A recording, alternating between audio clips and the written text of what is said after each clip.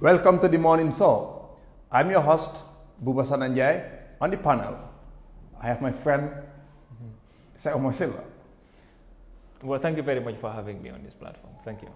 Okay, Sheikh Omar, can you tell me more about yourself? Although I know you, being my friend, schoolmate, doing everything together, hanging out every day, but the public need to know who is Sheikh Omar Sillah. All right, so thank you very much. I am Sheikh Omar Sillah, like you correctly said. I'm part of the COVID-19 risk communication team of the Ministry of Health and my job at the communication unit is actually on rumor mining and media monitoring. So that's part of my key responsibilities that I do actually at the Incident Command Center for COVID-19. That's great. And what's your educational background, Sheikh Omar? So I've got a higher national diploma distinction in public health from the Gambia College School of Public Health, and then I proceeded to the University of the Gambia, where I graduated with summa cum laude in public and environmental health. And then briefly I traveled to do my master's degree in epidemiology and health statistics at the prestigious Huazhong University of Science and Technology, Tongji Medical College of China in Wuhan. On my studies, actually, I had a brief break to come and do my preliminary research on cancer epidemiology in the Gambia, and then I got trapped with the COVID-19. No. So actually, I couldn't go back, and I decided to just offer my services to my ministry, which is the Ministry of Health. Great. Viewers, this is a guy who was doing public health at the University of the Gambia, where I studied political science. And he has done a political science course with us, public policy analysis. And being a science student, he got straight A in that course. Oh yes. And he has been bluffing. Being a science student, he's got straight A in political science course. Then he can do political science. Of course. I mean, I have had interest in a lot of political science courses. I mean, not only public policy analysis, which of course I was on top of the class. I did other political science courses for my feeling of understanding more about politics. I mean, and because I have friends like you and other friends who are always bluffing me with the political jargon, so that has inspired me to just push up and also do my courses in political science. But I'm really happy that I've got those grades and those courses on my transcript. I mean, I was nearly tempted to jump into science because this guy will be telling me, boy, you know what? I'm going to attend epidemiology, gynecology. I mean, those big words, those big courses, I want to do those things, right? So let's talk about your work at the Ministry of Health and your fight against the COVID-19. What are you doing? Yeah, so that's very important to ask. What am I doing at the Ministry of Health currently? And I said, I'm part of the communication command. We share information. Risk communication is my job. So what we do daily is, or what I personally do daily is, when I get to office, I try to do some rumor mining, try to fight against the infodemia that is circulating in social media, because it is not helping response efforts. So I do rumor mining with certain gadgets that I have on me, on my computer, so to do some of those information mining. And the other thing I also do is to fight very hard to dispel some of those rumors that are coming from the public space, because it will not actually help the response efforts. When I try to move away from or move around to different media houses, I'm trying to dispel some of those rumors, including the issues of Gambia having vaccines from China and all that, which are actually not true. So pretty well, my job is to come out and say what is clear, what is actually not true when it comes to COVID-19 in the Gambia. Great. We've been talking about this. You've been telling me that during the political impasse, I was loud on social media, doing political analysis when he was quiet because he didn't have expertise in politics. So now it's your time to talk. Yeah. It's your time to do your analysis about the pandemic. Yeah. But I have a chance today. I have seen the pandemic being enemy to a democracy. I mean, it has to restrict our right to movement and even restricting our right to worship. What are the strategies that the ministry is doing in order to avert the COVID-19, to contain and avert it? So when it comes to disease containment, including pandemics, it's actually very important to know your response efforts. The Ministry of Health have a comprehensive plan on a response plan that they are actually using to fight against COVID-19 in the country. So part of the response plan, we have specific strategies, including border surveillance. Talk about testing, talk about contact tracing, talk about rapid response and all that. So there is a plan, there is a comprehensive a master plan that is driving the entire situation, and I think the ministry did well when it comes to containment of the cases. We've seen Gambia register the few cases when it comes to our sub-region, with reference from the West Africa Health Organization. I mean, we have only 24 cases at the moment, 1 dead, and 10 active cases, 13 recoveries. So you would suggest that, one could suggest that from the epidemiological point of view, one would suggest that the frontliners in the Ministry of Health are actually doing their best. Having to tackle some of these dangers that comes from the wall around. Now, COVID-19 started in my presence in Wuhan. Actually, my university, hospital in Wuhan, Tongji Medical University, is one of the best universities in China.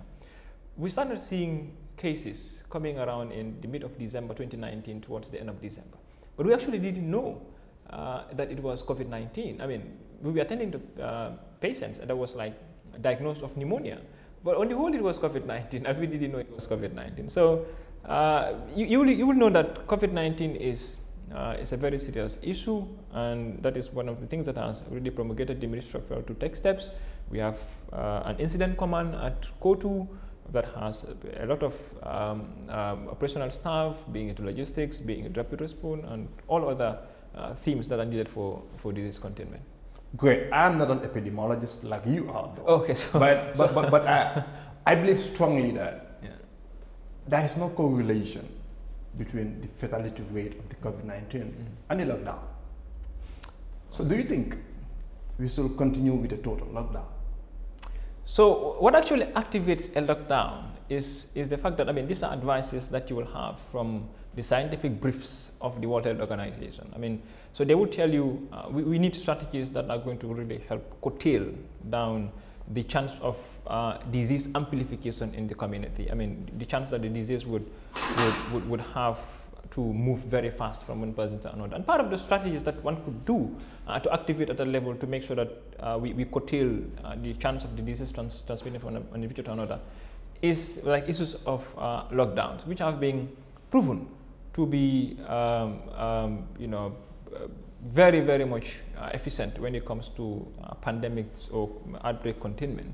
So, I mean, these are health expert advices. It's not just the feeling of thinking outside that, we need to go on a lockdown, and it is not politically associated, So what is important is to know that the restrictive measures are part of public health measures for containment of diseases anywhere in the world. Great, but we have seen Sweden approaching the pandemic with light, tough policy. They did not go on a total lockdown. Yeah. They just trust social distancing principle. And we've seen the UK, Italy, were on total lockdown, and the fatality rate gets higher comparing to Sweden. And as stated, Sweden was advised by 2 scientists to adopt a strategy. I'm glad you said they're observing physical distancing. Sweden is observing physical distancing. And Gambia, a lot of people are not observing physical distancing. I mean, walk into our markets, walk into the public spaces, you know that physical distancing is not observed. So, I mean, the parameters that could be used in trying to advise for containment strategies would be different from country to country. This is due to a lot of factors. I mean, it could be how the society is driven. In Europe, in Sweden, in other parts of the world, I mean, physical distancing, social distancing is already there. Technically, it's already there. I mean, when somebody comes from abroad, we say that these people did not talk to each other. We know that those things exist in some parts of the world, like in Sweden. In Gambia, no. I mean, Gambia is also a stable society. And I mean, this is where you have in one household 10 to 20 or 10 to 12 people living together. I mean, this is a society where people living from hand to mouth. Thus, they have to move out into the public space to get something to put on the table for their families. So the restrictive measures that could work for Sweden could probably not translate as restrictive measures that could work for Gambia. These are different circumstances that have different epidemiological characteristics. So the advice cannot be a matter of copy and paste. I mean, we have to respond to issues, especially local issues with local realities, not only believing that Sweden and America actually did this and we are also going to do it. No, it doesn't work like that. So from the epidemiologist point of view, do you think the president's recent action, he had involved the powers bestowed on him by the Constitution to extend the state of public emergency for another 21 days. Do you think this is a step in the right direction? Oh yes. So as an epidemiologist, I would say yes, it's a step in the right direction, because it is still going to help support the response efforts. I mean, that is our interest as people working at the Ministry of Health.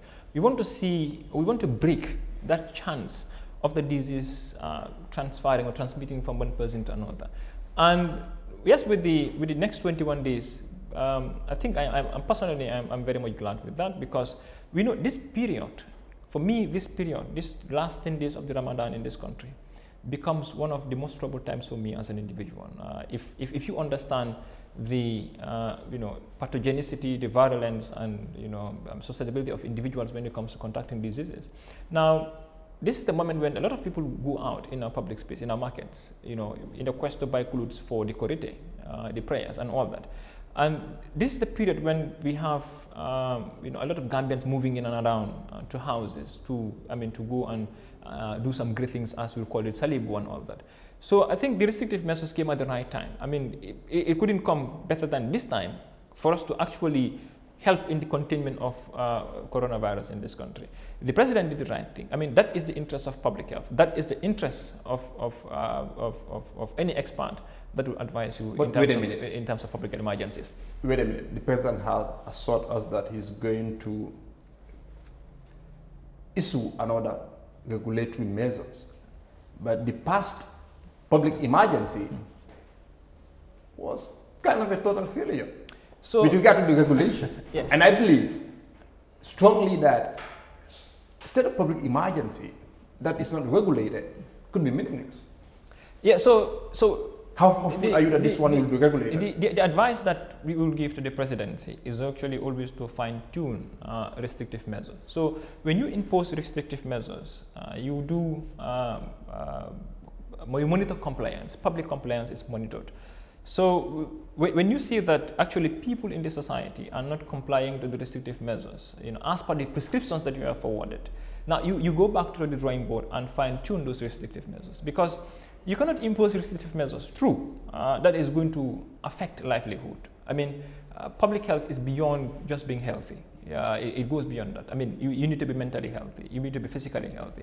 So sociably, I mean, in the society, you need to be healthy in the society. So that's actually good. So, but however, the restrictive measures, failure of the restrictive measures coming from the last 45 days wouldn't actually only be measured as the default of the president. No, I think some of the greater fault of it is from the public. It's actually people not adhering to the restrictive measures. And the moment people do not adhere to restrictive measures, I mean, these measures that were laid down by the president, it is going to be futile. It is not going to help in any way the response efforts. It's just going to be as a normal claim of whatever. So I for one, I am into the restrictive measures, knowing what COVID-19 can do, knowing how the disease is able to transmit in the society. And Gambia have registered local transmissions. We have 9 local transmissions out of the 24 cases. What that means is there are people in the country who do not travel outside this country and have the potentials of transmitting this disease to other people in their community. What is going to happen next if these restrictive measures are not activated is going to be community transmission. I mean, it is going to be case clustering in the society. Cases will come in from environments where we will not know, at the level of the Ministry of Health, we will not know how to even go for containment measures. So this is the best time to actually cut down and deny the chain from getting us into community transmission. Critic says when coronavirus hit the Gambia, it had already found some serious underlying issues like corrupt political class and very chronic ills with a very poor and deteriorating health condition in the Gambia. And today we've seen the Minister of Health, your boss, speaking at the National Assembly and expressing his frustration over the bad, corrupt system. Do you think the critics are vindicated? So the statement or the ministers coming to the National Assembly to actually whistleblow is one will see it as a two-sided coin. Actually, yes, it's important that the minister on his own courtesy came to the National Assembly to whistleblow some of these behaviors that he believed is happening at the Ministry of Health. Do you think that's the right thing to do?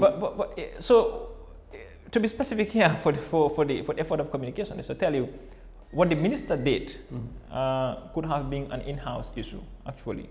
Now, that is why he is the minister. That is why he's responsible to minister the affairs of the health sector in this country.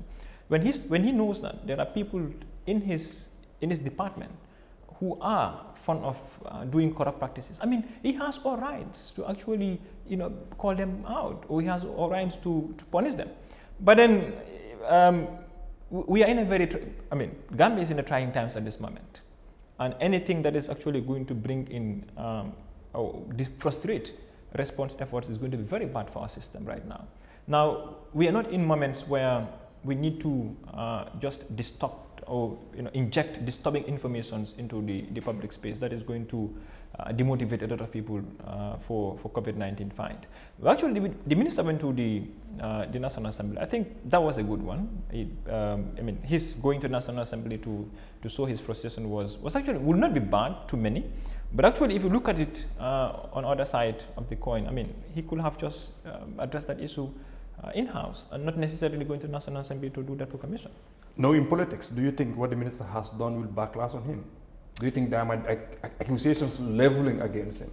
So I will let me put off my cap for Minister of Health staff and put off my cap for somebody that did whatever, anything goes. Yeah. So when I talk about putting on my cap now for serving as a political analyst, perhaps I would say yes, because it's a system, and when people are guilty of a system, when you have certain people that actually feel that this minister is not fair to them as to what he said. Can we be specific here? You're the communication officer, Ministry of Health, knowing the frustration or the condition in the ministry. How are the staff reacting to the minister's speech at the National Assembly? So that is what I'm saying. Do you think something can spark from his own ministry, not from the public? Yeah, that's what I'm saying. That's what I'm trying to explain. But in giving the response, I have to give you an open mind. Now, what I'm saying is, when I talk as a staff of the Ministry of Health, my responses probably could be different from when I talk as somebody who did political science or some political science course at the University of the Gambia. Now, let me talk to you first as somebody who is a staff of the Ministry of Health in regards to that. Right.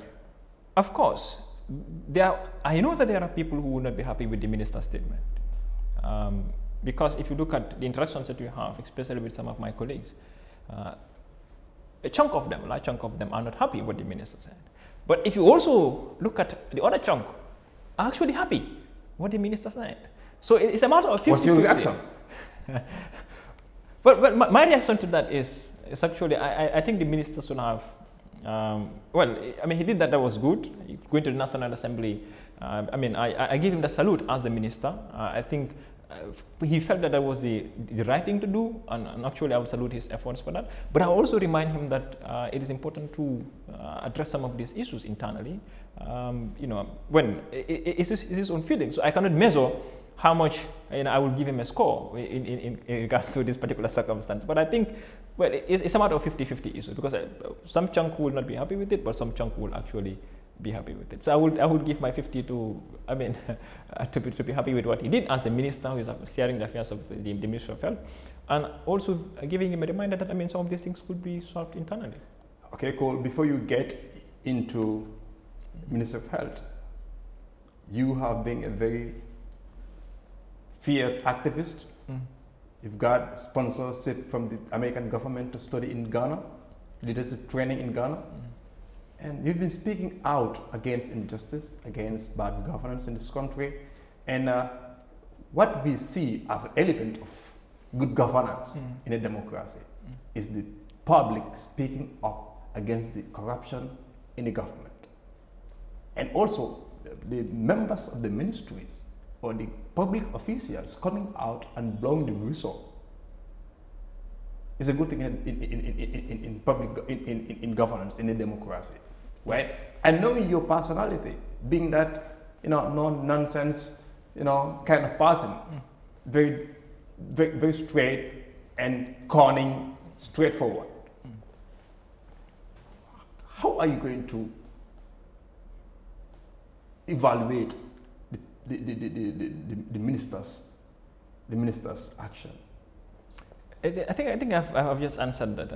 I said just a minute ago, I think that was what I was answering. I said the coin is two-sided. There's a chunk of the group that probably I will say by my opinion survey that would be happy with what the minister did, but there will be other chunk of the people in the health sector who would not be happy. So you don't want the question to be personal, which I understand. Which I understand. If you don't want the question to be personal, I understand. Okay, you are a risk communication officer of the Ministry of Health, and we have seen concerns raised by people from the border villages because they are scared, their lives are threatened. Because recently we've seen a new case at the border in Nigeria. Well, what's your strategy? Well, yeah. How are you reacting to that? Yeah, to their concerns? So we have. Let me remind you that we have designated border posts in this country, but also we have undesignated border posts. These are border posts that are identified, and Gambia and Senegal are so interwoven that we have a lot of porous borders. You can walk into either of these countries without passing a security checkpoint. At some borderline communities. So it came to the attention of the ministry that actually there are people that are smuggled into the country from Senegal, coming into the porous borders. And what we did actually was good. We activated aggressive border surveillance, going to post the public health officers, our public health officers, into some of these hotspot borders. One example is at Ker Ardo, where the minister himself moved with some security personnel to construct a health post at Ker Ardo so that they would intercept anyone that is coming into the country from that end. And yes, so the borders are closed, but the borders are open to Gambians to come back home. So Gambians have all opportunities of all rights to come back. But however, when they come in, they are going to serve the mandatory quarantine of 14 days. And during that period, they'll be in the hotel, of course. They will not have the chance to go back to their families. But then we also have a little bit of a problem that other nationals, being Senegalese and other nationals, still trying to smuggle into the country. So that might not necessarily be the fault of the Ministry of Health. In moments of disease outbreaks, in fighting pandemics, it is intersectorial. Efforts should be coming from every sector, being it the Ministry of Interior, being it the Ministry of Health, being it the Ministry of Information, to actually come together and fight, in the front line. So the Ministry of Health cannot have all its staff at each of those porous borders. We need security. The Inspector General of Police could have, issued, a huge number of people to actually, mount a lot of other guard posts into some of those identified border posts now. That is on the line list of the Ministry of Health. So we have that problem. I think that is one of the few challenges the Ministry of Health currently faces. And that is also another problem when it comes to our efforts in the containment of diseases. Now you will see we have nine local transmissions in our case classification, in the epidemiological case classification. So 24, 9 of 24, the rest is all imported cases. We have more imported cases than local transmissions. So the moment, and if you look at the case hotspot of Senegal, our neighbor, you realize that where the cases are coming from Senegal, Gambia is so much vulnerable, especially in our urban areas, in our rural areas to the upper river region. So until we really moved ahead to activate, a more aggressive border surveillance, more aggressive security surveillance at the borders, Gambia will be vulnerable to COVID-19. And until Senegal is free of COVID-19, we cannot celebrate that we are winning against COVID-19. Good. I've talked to some people who think that we have a very dysfunctional government, whose leaders are too corrupt to head off this pandemic, to control this pandemic. What do you think?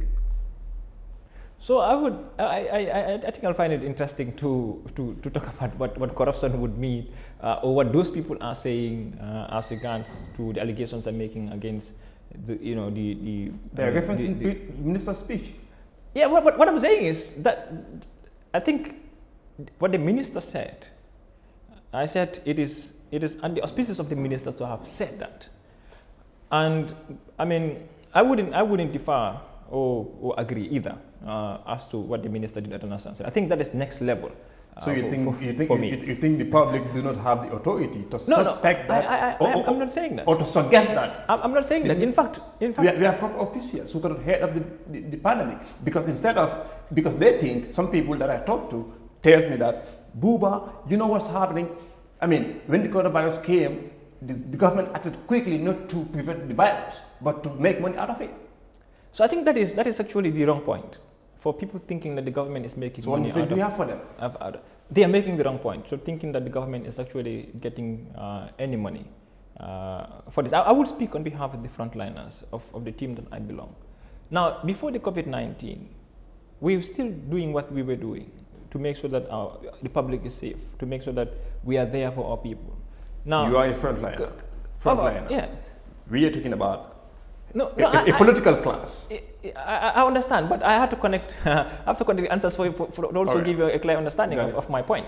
So, the political class, being the presidency, being at the ministerial level, and all that, we know the moment politics is injected into any circumstance, I mean, you will have a lot of talks around it.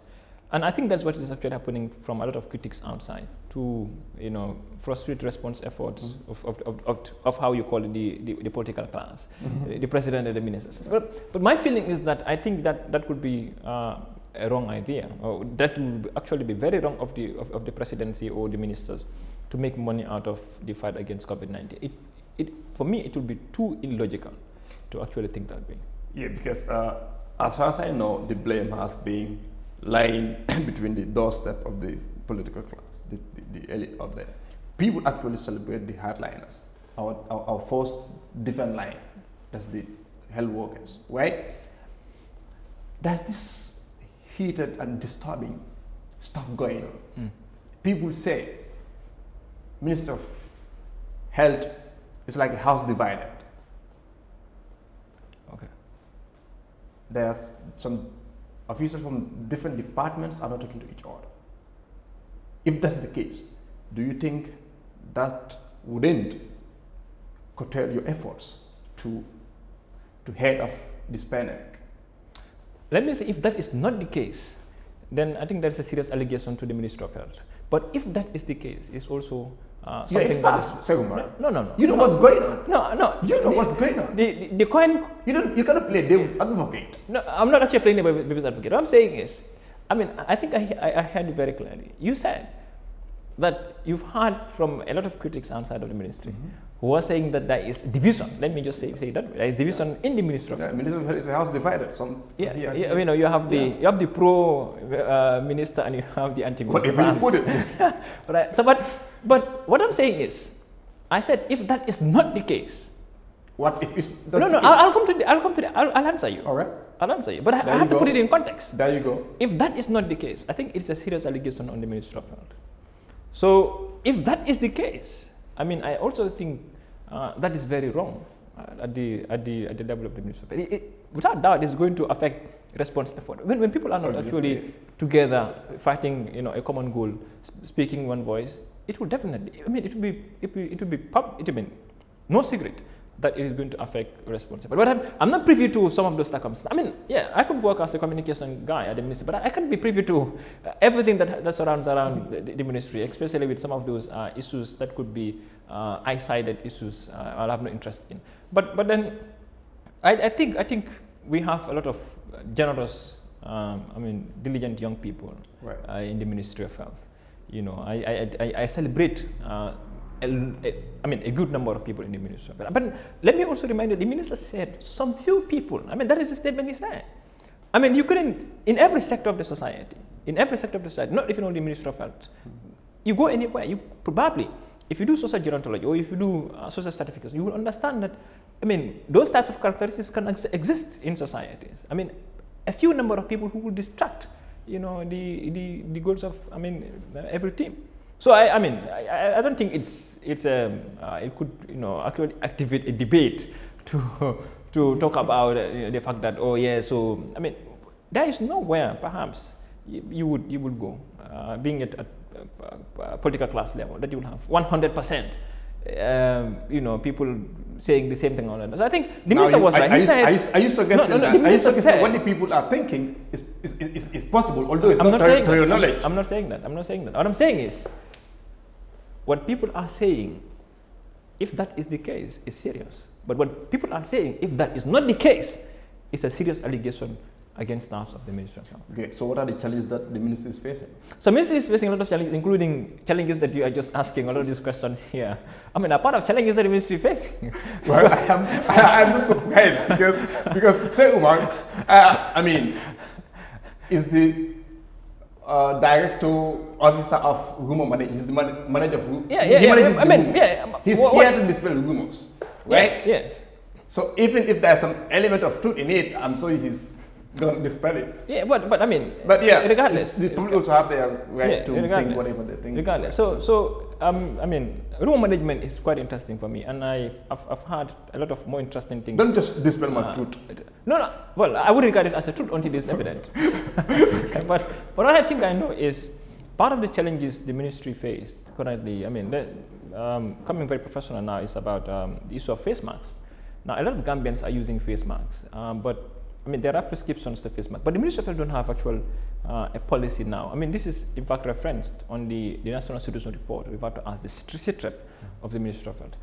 The other thing is, I think the borders, the Ministry of Interior needs to give human resource support to the Ministry of Health, and you know, let this security personnel be planted at some of these porous border points to actually support the response efforts. And I think the public also bears a lot of burden on the shoulders and response of the Ministry of Health. Now, not everybody you would say the Ministry of Health is corrupt. Perhaps if that is what you think, that there are people that are corrupt in the Ministry of Health. I'm not thinking that. Okay, if that is what you think. I'm giving you the opinion on it. Okay, very well. But if that is the thinking of the public, I think, well, the public deserves the right to think anyhow, because we live now in a very democratic space. Knowing your background in leadership, yeah. You've been the Secretary General of the Gambia College Students Union. Very well. You've been the Secretary General of IVLP. Yes. United States of America Embassy. Yes. Right? And you've done a little of training, like I mentioned earlier on. Yes. You know the traits of a good leader. Very well. Right? So do you think, if I'm managing Sahel, like I'm the director of political department, if I have some trainees or my junior staff who are doing some things that I describe as filthy things, I can go on with them. What do you think I should do?